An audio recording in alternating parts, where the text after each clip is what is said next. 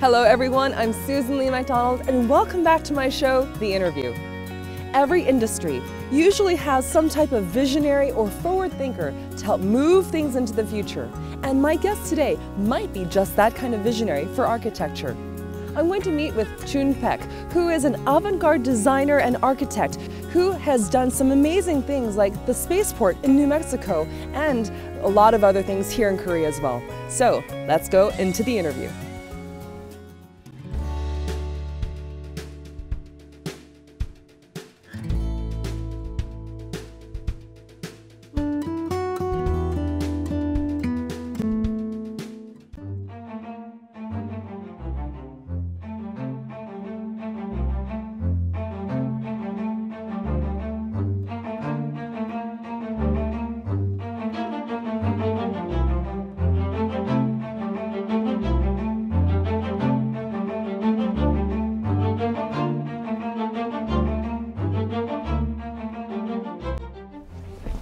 Hello. Hi. Hi, Jun. So nice to meet you. Nice to meet you too. I'm so excited that we're going to have a chance to talk to you about all kinds of fun things regarding architecture.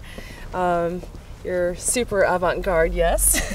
Probably, yes. We'll talk about that. So we have everything set up here for our interview, and all the lights and cameras. So please have a seat. Thank you. All right.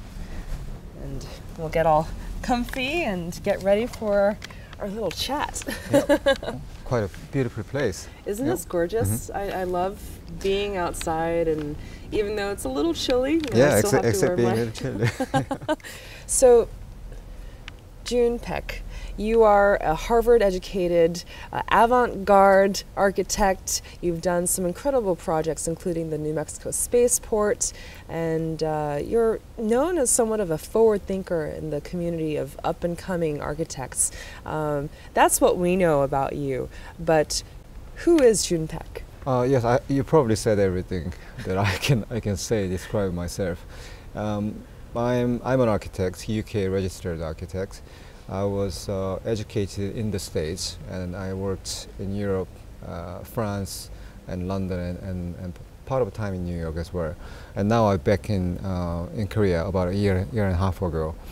And my major kind of projects, as you said, was spaceports, which I was a project architect for over 5 years. And I think they can kind of summarize who I am for now. Yeah. Wonderful. Well, knowing that you've worked on a number of very interesting projects, and the spaceport definitely being something that is grabbing a lot of people's attention, because let's face it, there's never been a spaceport, as far as we know, ever in the history of humankind. Yes. And so to be able to work on a project like that, that's a civilian project, is something quite remarkable. And I'm curious, what do you think about having worked on a project like the spaceport? It was actually quite, I would say I was quite lucky to given the opportunity to take a role as a project architect.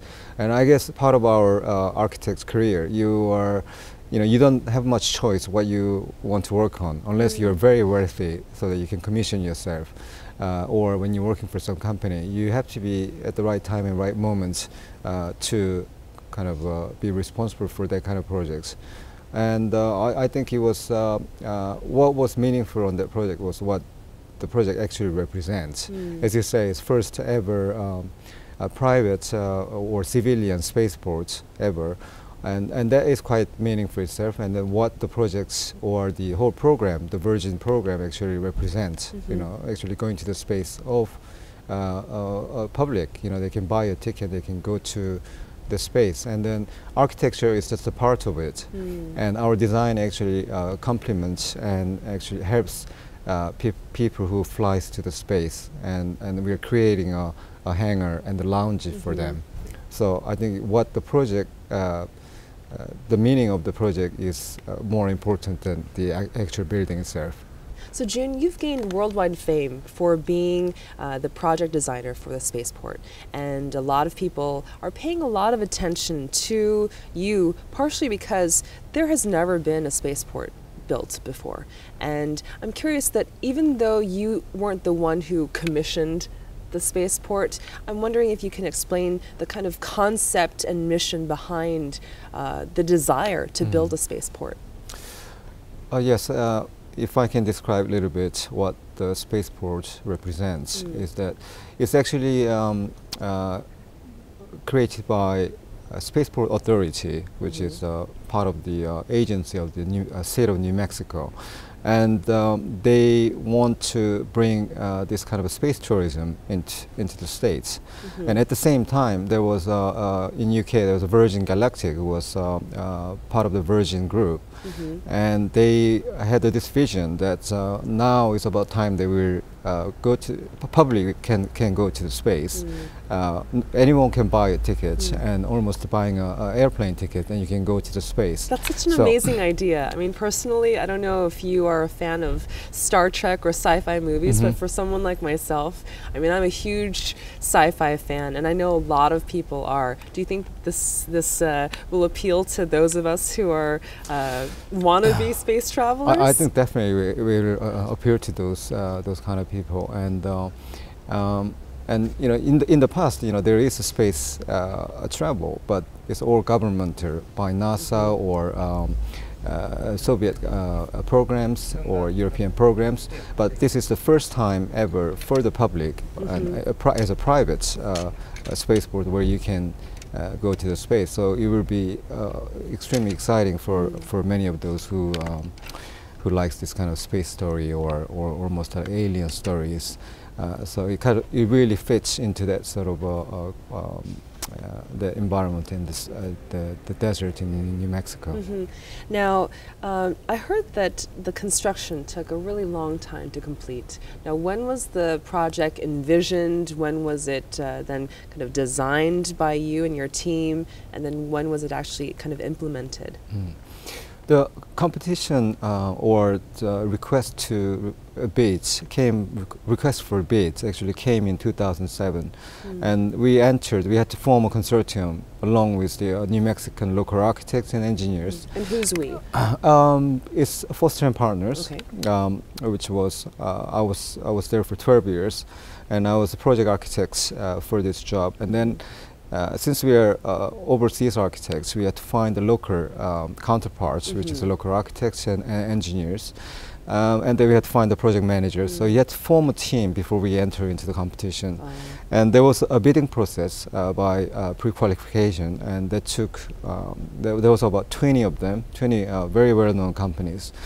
And we got through the paperwork or through the qualification process, so they narrowed down to 4 architects, and among those 4 architects, they had a competition, design competition. So we prepared about 2 to 3 weeks, and we submitted the design, and we won the competition in 2007. And we had a concept design, schematic design, detail design through construction over 5 years. And in 2012 it was completed, but it was not an easy process. You know, normally the building of such kind of a scale would take about maximum of 3 years if everything goes smoothly. And but this project actually took about 5 years. Not that everything didn't go smoothly, but because there was a time that we had to hold for a little while and then restart, hold for a little while, restarts.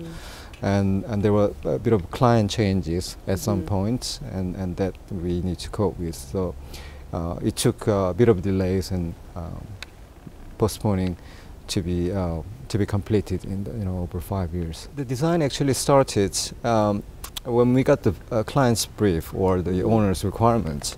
The main thing is that the building has to be invisible from the ground, but it has to be quite iconic in the air. So that's really a contradictory statement. You know, how can you make a building invisible at the same time be iconic?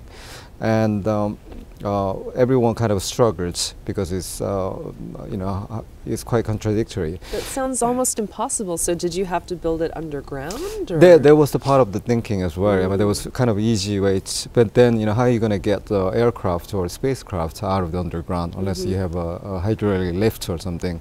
But then hydraulic lift is going to cost you lots of money, more than the project budget.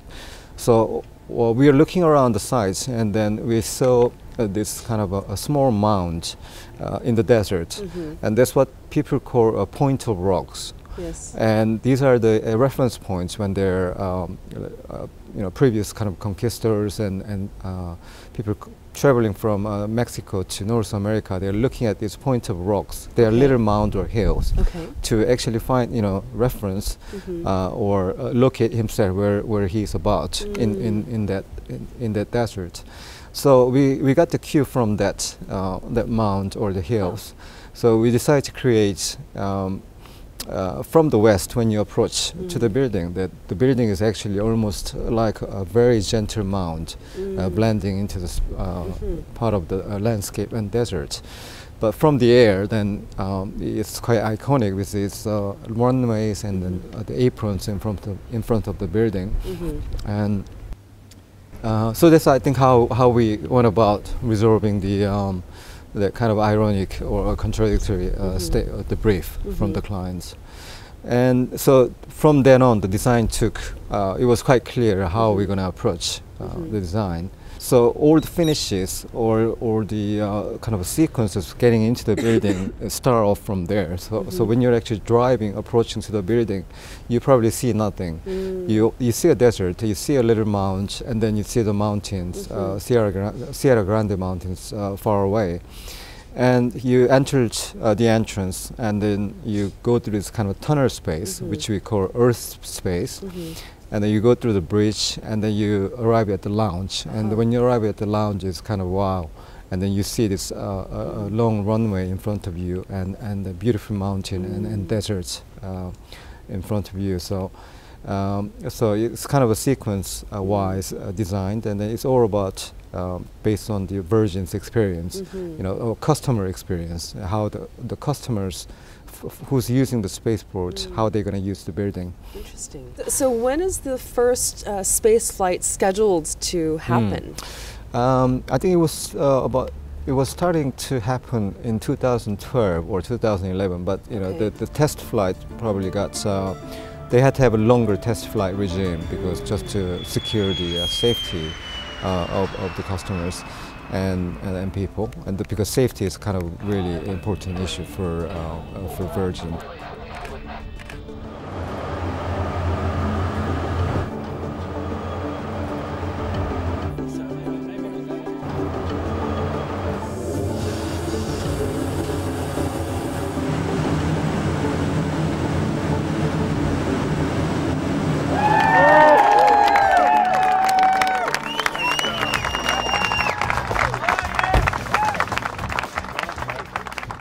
What is the anticipated initial cost of going to space for a regular person? I think I read, I think it has changed over a couple of years, and it was $250,000 US dollars. And I think that's the cost for the training and then going for 2.5 hours for the space trip. So some people would have to sell their homes, basically, to fly into space. Yeah, I met some customers when there was some events held on spaceports, and some of them are remortgage their house to buy the tickets. Wow. Yeah, or there are kind of different means of buying the tickets, or from all different kind of backgrounds, and usually a lot of them are kind of entrepreneurs and probably likes extreme sports and likes probably taking risks in their life. Yeah. Given that it's so expensive to even think about flying into space with this maybe first or several batches of the first ventures into space that are civilian, it doesn't look like it's something that any average person might be able to do. But who do you think are going to be people who would be going up into space kind of first? Yes, I think the first flights, I read a newspaper a couple of days ago, was to later this year, 2014, and it was going to be Mr. Richard Branson and his family. It will be on the first flights. Now, have you had a chance to meet Sir Richard Branson, and did he give you any commentary on what he thought about your design? No, I met about 3 or 4 times occasionally. I didn't have much time to chat deeply with Richard Branson because he was quite busy during those press conferences. All he said was that he liked the building. He did a great job. So. Well, that's a good compliment, right? Yeah, I think that was a fantastic compliment. From what I hear, he's pretty vocal when he doesn't like something. So the fact that he gave you a pat on the back and said good job. Yes, it's probably pretty meaningful. Yeah, that was quite that was quite rewarding. The fact that he liked it, almost being that you are being a pioneer. Yes. Almost feeling of being a pioneer, because when you look at how many people went to the space through the U.S. governmental projects or Soviet projects, I think there's about 50 or so astronauts who's been to the space. So whoever flies from with Virgin will be, I don't know, 55th or 60th. So there will be, and then there will be the first private space flight. So here will be the first commercial space flights traveler. Yeah.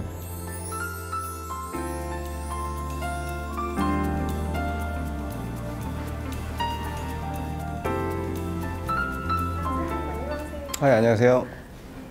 지금 뭐 하고 계시는 거예요? 지금 제가 예전에 그 한 10년 전에 이제 제가 했던 프로젝트들요. 뭐 여기 렌조 피아노 사무실, 장르벨 사무실에서 했던 프로젝트랑 제가 학교 때 했던 프로젝트를 지금 보고 있는 중이에요. 여기 보시면은 이 스케치랑 보시면 이거는 피켄 클로펜버그라고 남성 의류 백화점이에요. 그 백화점을 기존에 있던 빌딩을 그 옆에다가 이제 그 유리 랩을 씌우면서 그런 그 백화점에 약간 좀 좋은 공간을 이렇게 만들어내는 그런 프로젝트였었거든요. 그래서 지금 여기 보시면은 거기에 대한 스케치도 있었고, 이 3차원적인 걸 만들어내기가 굉장히 힘들었었는데, 그때 당시에 이제 그 컴퓨터 그래픽으로 그랬던 시절을 지금 보면서 연상하고 있는 거고요. 여기 이 이미지를 보시면은 여기는 예전에 삼성 제가 포스트에 있을 때 삼성 프로젝트가 하나 있었어요. 삼성 CNT가 이제 발주처였고, 여기 보시면 이제 파사드를 위한 스터디인데, 파사드를 어떻게 스터디를 했냐면은 이 일조량에 따라서 이런 셀들이, 이런 육각형의 셀들이 조금씩 그 닫히는 차양하는 각도가 다 틀려지는 그런 구도였었어요. 그래가지고 어떻게 보면 약간 좀 벌집 같은 모양인데 일조량을 조절하는 그런 리스폰시브 파사드 시스템이라고 하는 거였습니다. 지금 이거는 뭐 많은 이미지는 없는데 장르벨에 있을 때 제가 그때 호텔 프로젝트가 있었어요. 그래서 리버 호텔이라고 했었는데, 여기 보이는 브루클린 브리지랑 맨해튼 브리지 사이에 이렇게 긴 그 장방향으로 수평적으로 긴 호텔 사계층의 호텔을 이 강 위에 거의 떠 있는 듯한 그런 빌딩을 디자인한 시절이었고요. 그리고 지금 이거 보시는 이 두 이미지는 예전에 지금 아시는 스페이스포트가 나오기 전에 저희가 여러 안이 있었어요. 그 중에 이게 이제 첫째 안이었었죠. 그래서 이거는 더 약간 좀 샤이니하고 반짝반짝거리고 사막에서 굉장히 그런 조형적인 그런 형태의 그런 건축물로 하고, 이제 요 가운데 있는 공간에서 위를 바라보는 뷰는 약간 좀 유리로 돼가지고 밖에 있는 이미지들이나 별들이나 그런 야경을 안쪽에 있는 코트로 이렇게 빨아들이는 그런 느낌의 이제 그런 이미지였죠. Jun Paik communicates with the world by designing unique spaces with his creativity and artistic touch. Crossing over the boundary between imagination and reality is the best experience he has had as an architect. 지금 어떤 작품을 그리고 계신지 설명해 주세요. 예, 이거는 제가 요즘에 저희가 이제 추진 중인 프로젝트인데, 그 서울에 이제 한 곳에 있는 호텔 프로젝트예요. 이 프로젝트는 이 면이 굉장히 이렇게 협소하기 때문에 한 18m밖에 안 돼요. 근데 빌딩을 이제 옆에 있는 기존에 있는 빌딩처럼 전체를 다 이제 큰 면으로 가져가는 게 아니라 약간 무슨 파이프 올간이나 아니면 이제 그 손가락처럼 빌딩을 좀 길쭉길쭉하게 한 6m 정도 모듈로 해서 중간중간에 이제 끊어주면서 가는 거예요. 주변에 있는 박스 빌딩과는 좀 달라 보이는 그런 컨셉으로 가는 거였죠. 약간 다 막힌 걸로 하지 말고. The key to producing the best results in a project is teamwork. 이거는 이제 Cooperation among team members is essential, but what's equally as important is that they are led by someone who's driven with outstanding leadership skills. 위에서 이제 행위를 하는지 구조에 약간 너무 무리가 갈 수 있잖아요. 상태고요. 저희가 초기 컨셉으로 잡았던 건 얘가 이렇게 움직이면서 같이 돌아갈 수 있는 어떤 아이디어를 창출했었는데 그런 부분들을 실현해 나가는 안쪽으로 엮이는 뭔가 있어가지고 이거랑 좀 대응이 되는 게 있고 그 다음에 이제 옆으로 나가서 이거를 서포트를 해줘야겠네요. 네. 좀 편하신 분이에요. 좀 사람을 대할 때 사람들 케어도 좀 해주시고 좀 누군가 이렇게 회의나 이런 거 할 때도 되게 편안하게 해주시는 분이고 그 경험들이 되게 많으시니까 이게 옳다 그르다를 판단하실 수 있으실 것 같은데 맞다 틀리다는 얘기는 안 하시거든요. 그래서 되게 다양한 의견들을 되게 가감없이 받아들이시고 거기서 또 거기 장점들을 또 도출해내시는 좀 탁월한 그 능력이 있으신 것 같아요. Jun Paik takes the initiative with resolute determination, motivating his subordinates with compliments and words of encouragement.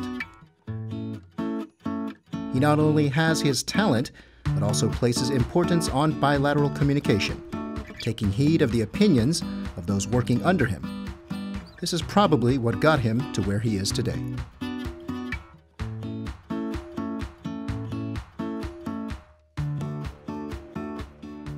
Okay, Jun, we're out of the cold and into a much warmer room. Yes. Do you feel a little bit better now? I feel a lot better. Oh, good, good, yay.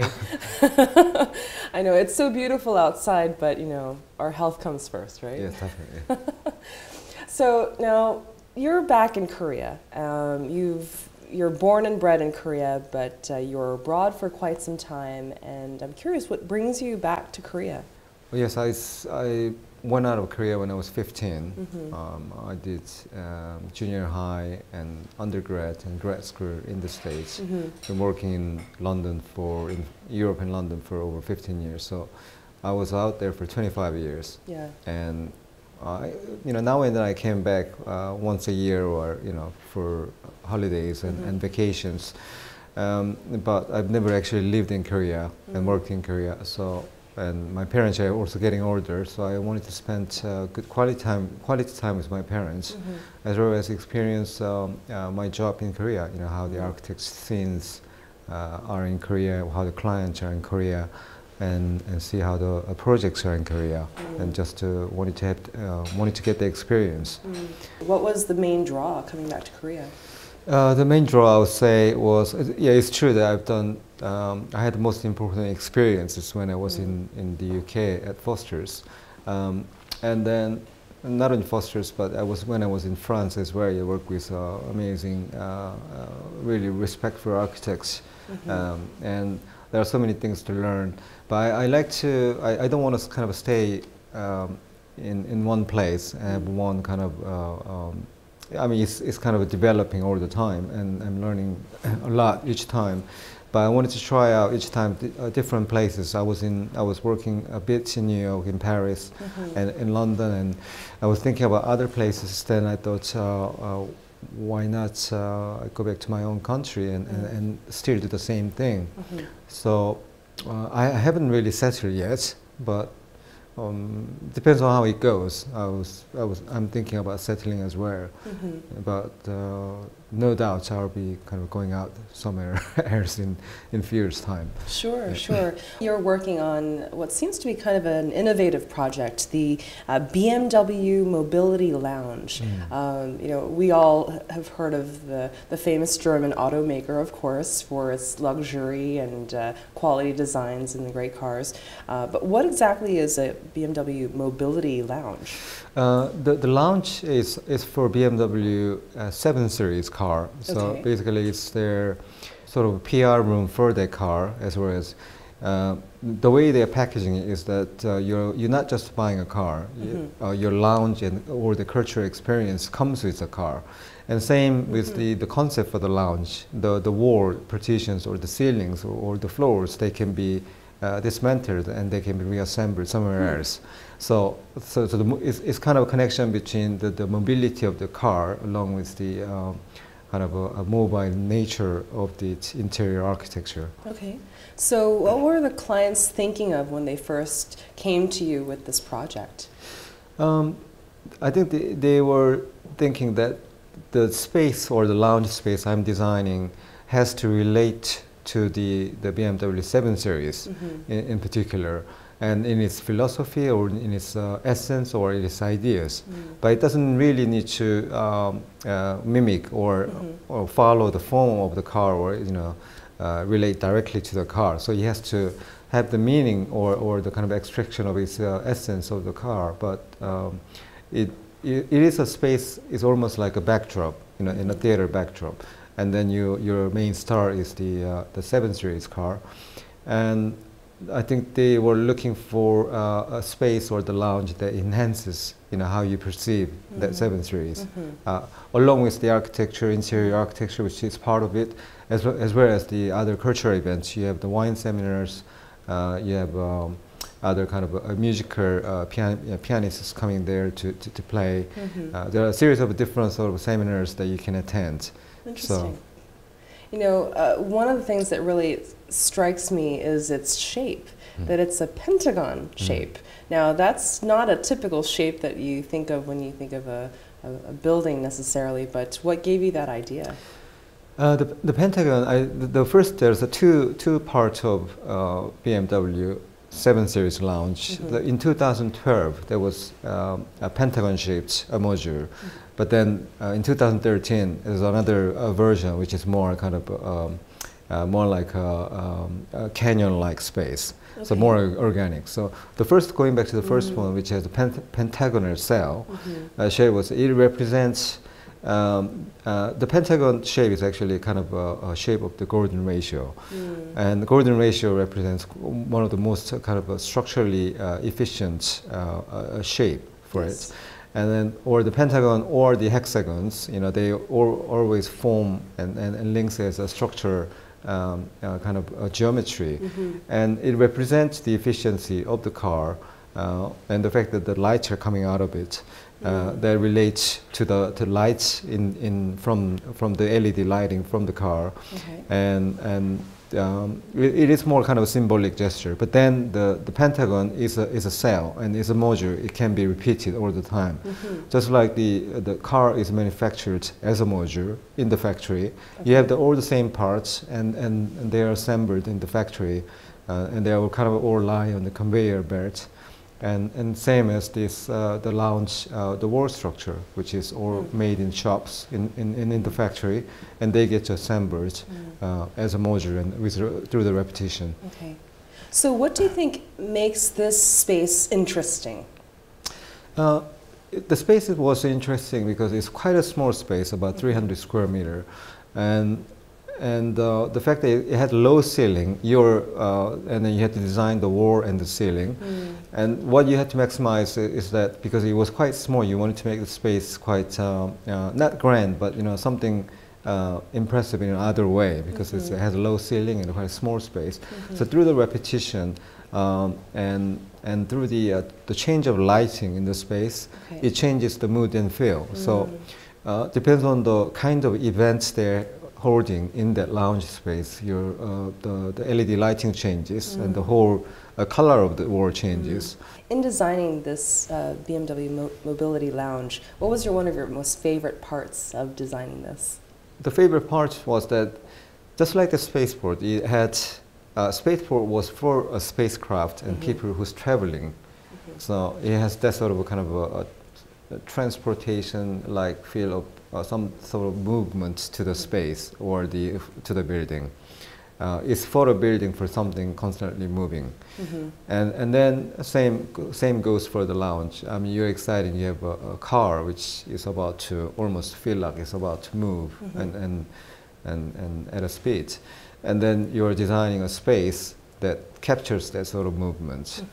So it's kind of dynamic. It has a sort of dynamic feel to it. Building the Spaceport, building the Mobility Lounge for BMW, you seem to have a theme going for fast-moving vehicles. Is that something that you purposely try to choose, or did it just happen by luck?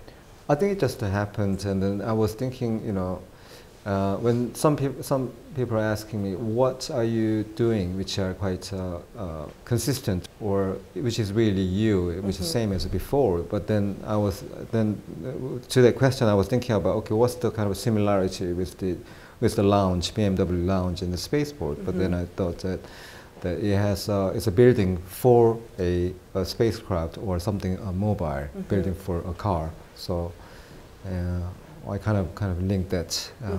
I made a connection. Both geared towards passengers, both geared towards people who probably love a little bit of risk and the speed. Yeah, that's correct. Yeah.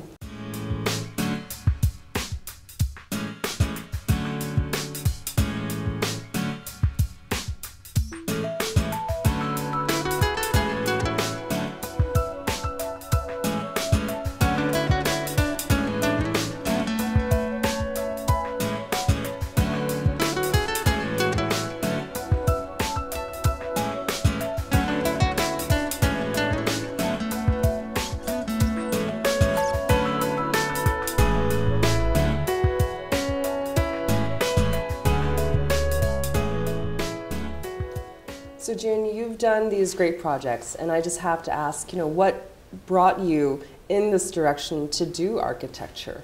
What interested you about it?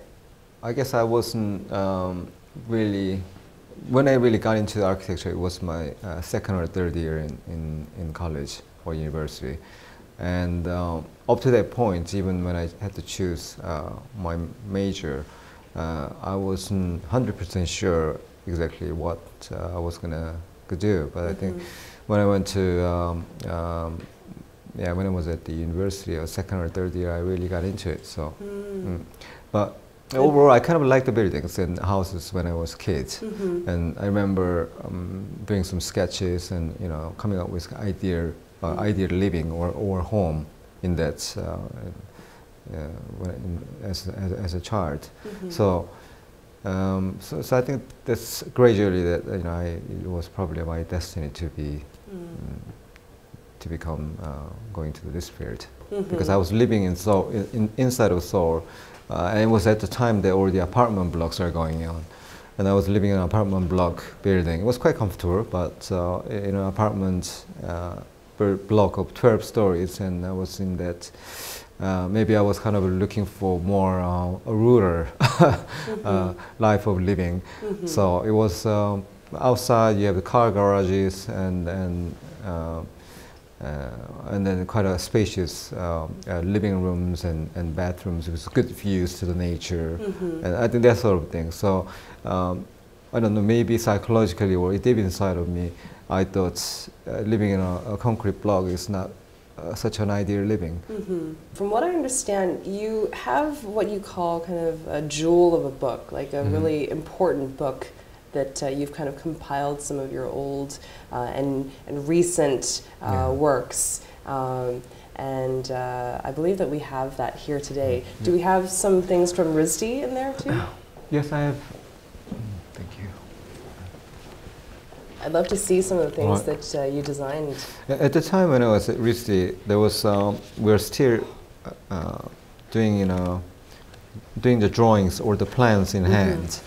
So one of the projects is the Centro di Michelangelo, which is Michelangelo Center. Yes. And it's such places in Florence, right next to San Lorenzo. Okay. And San Lorenzo is famous basilica or church designed by Brunelleschi.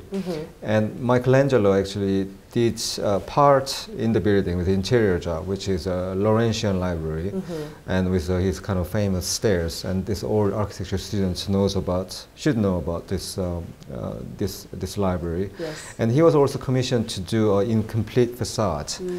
And then we were to create Michelangelo Center, or the archive, where the scholars and students and even public can come and enjoy. So it was kind of a mixture of a very old or kind of a 15th century building with combination with this academic program and so on. So in that sense, it was quite interesting project. And all the drawings are done by hand at the time. And so this is something that, may I see this? This is something that you did while you were still in college. Yes. So that's one thing from RISD now. Since RISD, then later on you went on to I went to Harvard. I went to Harvard for graduate school, and there was projects which I thought was interesting. It was our tutor, my mentor at the time was late Enric Miralles. He was Catalan architect from Barcelona. And he was definitely a genius as an architect. He passed away about 2 years later when, after mentoring at Harvard. So at Harvard there is a science center in the main campus, and it was designed by Jose Luis Sert, who was also a Catalan architect, and he used to work with Le Corbusier at some point. And he was commissioned to design Science Center in 1973. And because of, now we're living in 2000, it was hypothetical projects. Whether if you were to redo with the same program as a science center, you had a choice of either demolishing it and redesigning it, or you could actually leave part of the science center or kind of remodeling or renovating it. So there was the project in itself, which was quite interesting program. So you had to kind of look at the building, look at the program, look at the use of the building, and surrounding kind of campus life to come up with your kind of a design or a proposal. What if you're to given this kind of commission, what will you do? So that was a part of the project. So what did you decide to do? So I decided to, at the time, it was quite, although it's hypothetical project. So when I was looking at the whole building, the circulation or the spine of the building was good, and they should be respected. So if you were to keep the spine of the building, but then I thought some of the rooms and the lecture halls, the research labs are slightly kind of outdated because they were done in 1970s. Yes. So if any, those things need to be remodeled. So you actually leave out it's kind of a skeleton or the spine of the building as a circulation. Then you start to replace that kind of soft part of the building, but also with the flexibility. So you could see in this image, the brown parts are all the existing buildings around the sites. And then you have the new parts which are done in perspex or kind of a white translucent materials are the parts that you can actually insert and then replace. So that was the kind of the main concept of the project. But then these circulations at certain points, they have, as for the initial sketches, they maximize sort of how you perceived the site or the campus. So within the building, you not only have your kind of functional academic or kind of laboratory spaces, but you also have a kind of resting or social space where you relate back to the campus. So that was the kind of whole idea for the projects. So since you have this pretty amazing mentoring from great people, as well as these opportunities to study at these great universities, who you would say are your greatest mentors thus far?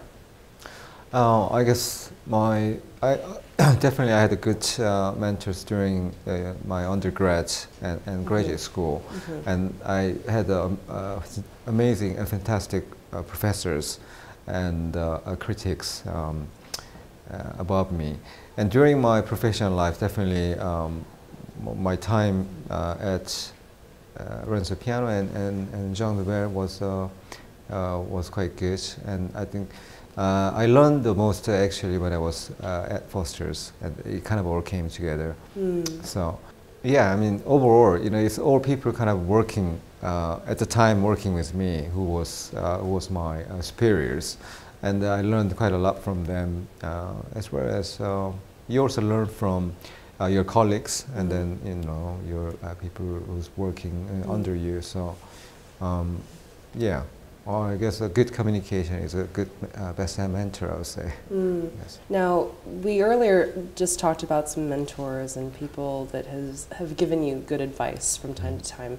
Now, when younger architects or people who are still in school, they know about the work that you've done, they want some advice from you. What are some of the key things that you would advise someone who wants to become an architect? Like, what would they need to do, and what type of advice would you give to aspiring architects? I think you could kind of divide in two. You shouldn't really. You should be able to do all of them. You should be kind of all-around architects professionally. But you could say there's somebody who's really good at. First of all, we need to have a project to actually show your perform your design skills and show your ideas. And so you need a project. But then to have a project, you need a client. You need a patron. And or patron, or not, previously it's called a sponsor, but more likely a client. So without the client, you cannot do anything. So you need to be in good relationship with the client, and then you need to find the work or get the projects, and that's really important part of being an architect. And then the design skill is probably about 30%, 40%, just to make the building happens. But then there's a lot of things to be in consideration, such as the site surroundings, engineering part of it. There's a kind of sustainability part of it. So it's all engineers. It's kind of complete art and architecture and engineer, and it comes with a sort of a social responsibility when you build a building. For those who's aspiring to be an architect, they need to be a bit patient if you want to be, because if you're going to do this for all your life, then you don't need to be in rush to do anything. So in your projects, even if you get a bad crit during or even criticized with your work, you just have to kind of keep going.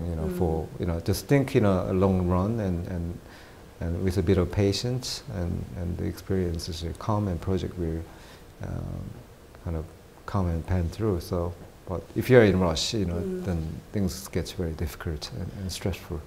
A lot of times when you look at a project and your emotions are kind of tied up in it because it's something that you've created, I imagine that it's hard to step back at times because your opinions are very strong on the subject. How do you take the time to step back for you personally? Yes, I'll probably do some definitely. Even if I have a deadline on Monday, if I'm really stuck with something, I would just take a complete break during the weekends, and then do something completely different and start fresh from really early Monday morning, just to complete that. But during the break, I would do go travel somewhere, go to other countries, because since I was in London, it was really easy to get to other countries, or for the weekend, or do a sport where it takes really my mind out of sort of kind of take my mind out of the preoccupation or the concerns that I had, the feeling of stuck or something. What really makes me happy is when I get a certain challenge. When I have to kind of resolve this challenge or going into this challenge, it's something unknown, and I kind of like the feeling when I get into that and how I'm going to resolve that the problem or the challenge, and that's the time it really makes me happy. The most important or valuable thing in the world to me is being quite diligent at what you are assigned to do. Being a diligent, you can always work through your problems, and I don't believe such thing as a shortcut. You have to kind of go through the time. You have to spend enough time and thinking to a problem, or an issue and to actually resolve it. And I don't think there's any kind of quick way of going through those issues. I would choose something in the probably I would have done MBA or something in the finance side. Too late to go back. Time to time I think about it. If had I gone.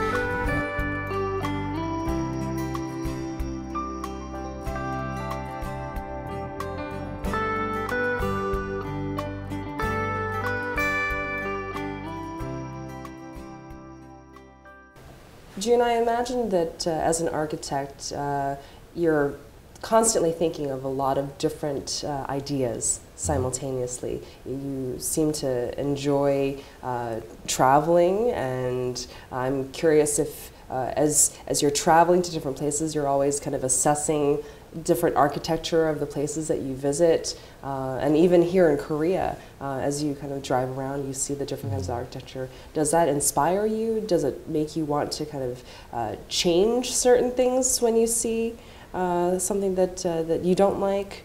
What kind of goes through your mind as you see the different architecture of different cities? I think for example, when I go to Barcelona, then there is architecture of Gaudi, then there is architecture of modern time, and it's quite experimental when you look at the whole city. You know, you got all different kind of architecture being tried out. I think unless it's something very significant building within a city, like a city hall or some kind of something representative of the city, I think all the experiments are quite interesting. And then you know, there are some parts which I don't agree, but some parts I like when I look at certain buildings. So you just learn the best parts of it, and then you set your languages based on what you think was good. Yeah, I think too, when somebody look at my designs, or you know, something that the project that I've done past, you know, nobody will like everything from, you know, from beginning to the end. You know, there will be some parts that doesn't really see fit for that person or architect. So you just you know, through all that sort of experience, you accumulate your experience and your languages as an architect.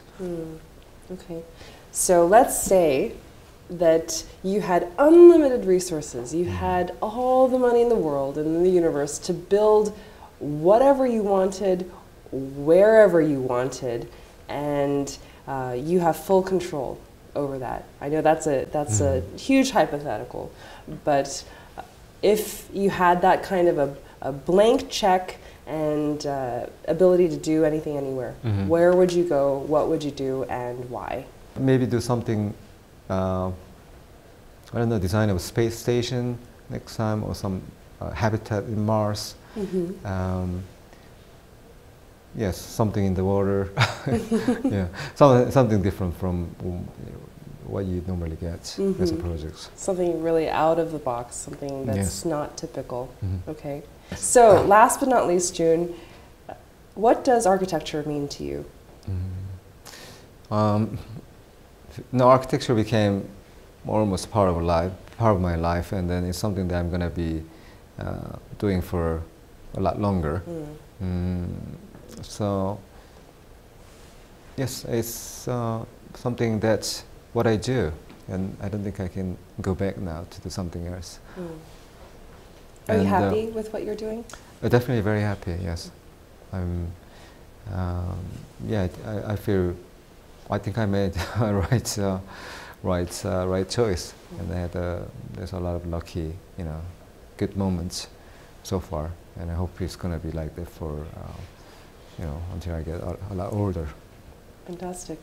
Well, you certainly seem to have an incredibly promising career. You've done some great things, and I really hope for that upward trajectory for you as you continue on your career. You're still very young, and I'm sure that with your hard work and efforts, you'll get to do some more incredible things, and I can't wait to see what happens in the future. Thank you. Great, thank you so much. Thank you very much. You take care.